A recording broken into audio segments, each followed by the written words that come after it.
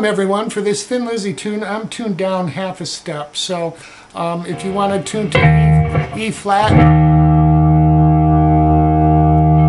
that'll get you in tune. I love dancing in the Moonlight.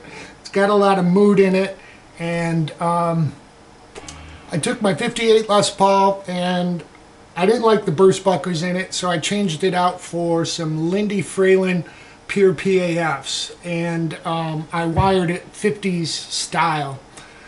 I really love the tone of this guitar now. It's like night and day. It's right up there with my new 57 with the custom buckers. I just love the tone of it. So anyhow, this will give you an idea of what these pickups can do. Okay, the song starts out with, it's really a guitar, and he's palm muting and he's playing along with the bass. So if you want to do that part, it's we kind of slide into 7 on the 6th string. Then we're going to hit the 5th string at 5th fret twice. And then we'll hit 7 on the 5th string, but it'll be kind of staccato. We'll hit one note and then another note. So we have this so far. And then we're going to go back and forth. We're going to hit 5 on the 5th string, 7 on the 6th, back to 5 twice on the 5th string. Alright, so we have this.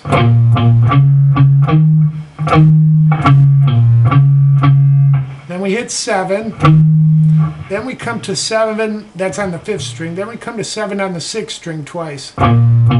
It's like starting over again. And then we'll hit 5 on the 5th string twice. And then we'll go to the 3rd fret of the 5th string, hit that staccato twice. And then we're going to go 2 to open on the 5th, and then 3. Okay, so all together slowly. 1, 2, 3, 4.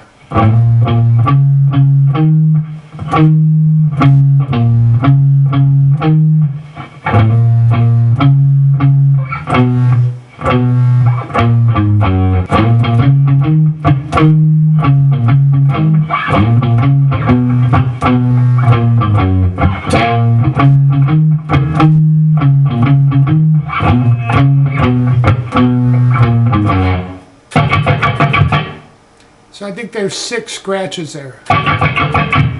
Down, up, down, up, down, up. Okay? And that'll get you into the chords. The chords we're playing in the verse are E minor. Then what we do is just play an inversion of B minor.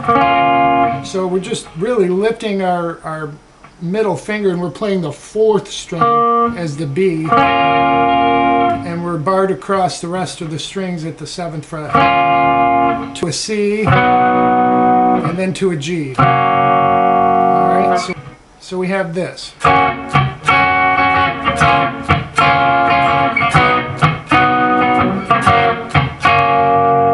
Alright, so the strumming is more of a down, and then a chop, and then an up, down, up, down. And then you do the same. Again with the B. And the G is just a down, then down, up, because there's a couple licks in there. Alright, the licks I'll show you in a second. So we got this rhythm.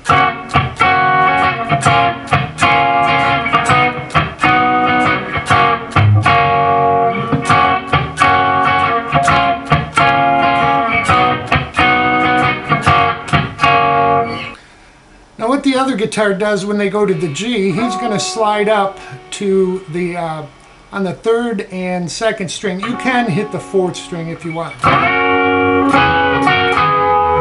Alright, so what he's doing is he's hammering in 13 on the 2nd and 14 on the 3rd string. And gives it some vibrato, so it's down, up, down with vibrato.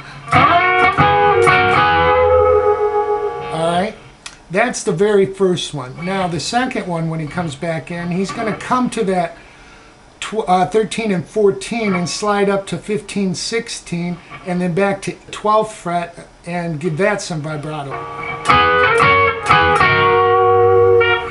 Alright, that's the second one. The 3rd fill is just like the first. Alright, so those are the fills in the verse when they're playing the G that the second guitar does. Alright, here's the chorus at speed, and then I'll slow it down and show you what we're doing.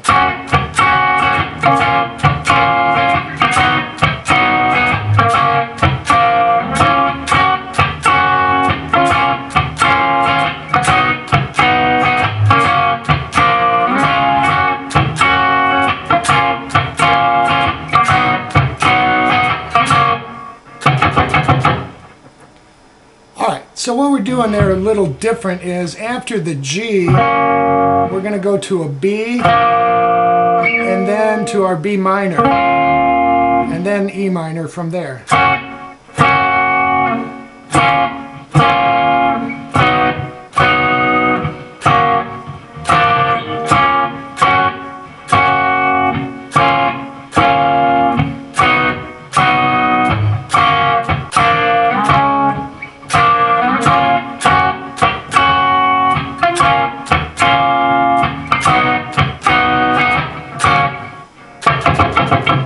1, 2, 3. I think they do chuckas there. But anyhow, so that'll get you through the chorus. That's how he changes it up. The G, B, B minor. Okay, and this B minor, of course, we're playing this inversion back up here.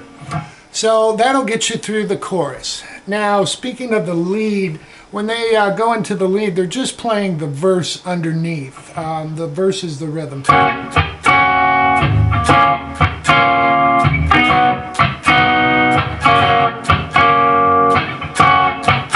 So it's real. It's not that staccato kind of strumming. It's just more chords, so the guitar can shine.